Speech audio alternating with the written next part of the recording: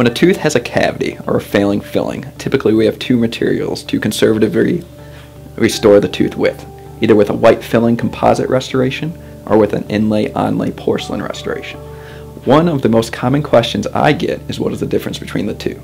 White fillings are considered direct restorations because the dentist directly fabricates and places the restoration.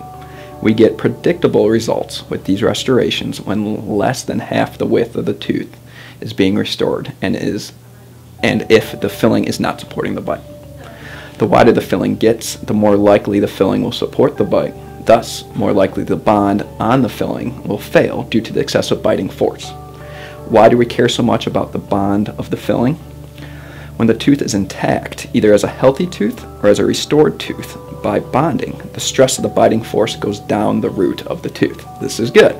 When a tooth has a cavity or has a failing restoration, the tooth structure is not intact and held together.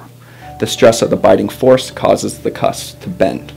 Ultimately, this bending can lead to fracturing of teeth. Therefore, having the best bond with the best duration is very important in determining the predictability of the success of the restoration. So when we have a larger portion of tooth structure missing, needing to be repaired, we recommend inlays and onlays. Inlays and onlays are indirect porcelain restorations that are fabricated by the laboratory. After preparing the tooth, the dentist takes an impression of the tooth for the lab. These restorations are one solid piece of porcelain that are cemented and bonded into the tooth.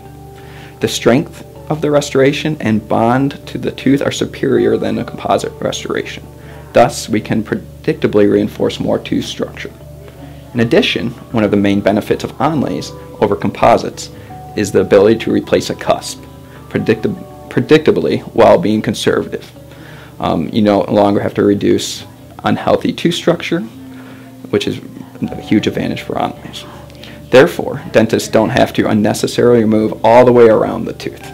By just onlaying a cusp, we are providing a restoration that contains the pieces and holds them together.